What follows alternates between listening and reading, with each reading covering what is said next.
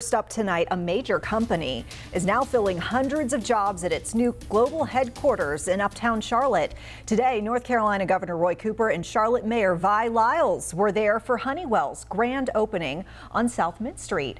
The Fortune 100 company announced its plans in 2018 to move its global headquarters for the corporate offices from New Jersey to Charlotte. And WCNC Charlotte's Shamaria Morrison is joining us live near the headquarters. Shay, this is a huge deal for the Queen City.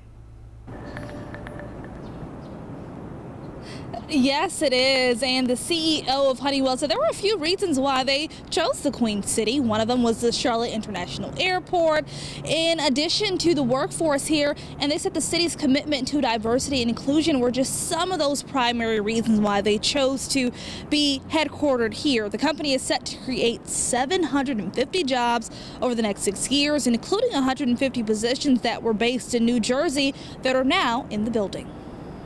Good morning. Thank you all for being here. Dozens of employees, state and local representatives packed this room in the newly built headquarters of Honeywell in Uptown Charlotte. 1, 2, 3, let's cut it.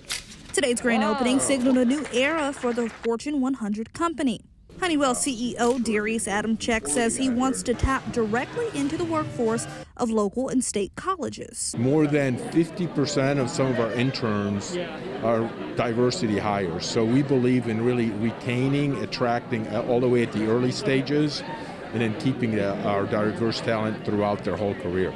The company requires everyone who currently works at the headquarters and future employees be vaccinated due to its government contracts. We look forward to this company growing. North Carolina Governor Roy Cooper says he's happy that Honeywell embraced vaccine mandates. It is so important to get people vaccinated so that not only can we pull out of where we are now, that we're ready for anything else that may come about. Honeywell primarily operates in aerospace, building technologies, performance materials and technologies, and safety and productivity solutions.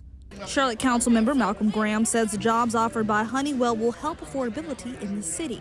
Not only do we need baseline jobs, but we also need those jobs that pay high wages so individuals can live and work and afford our community. Charlotte is somewhat coming unaffordable, so having a Fortune 100 company like Honeywell coming to our community, providing good paying jobs, eases that burden a little bit. Honeywell has been welcoming in employees since the early part of November, and soon these offices will be buzzing with more staff.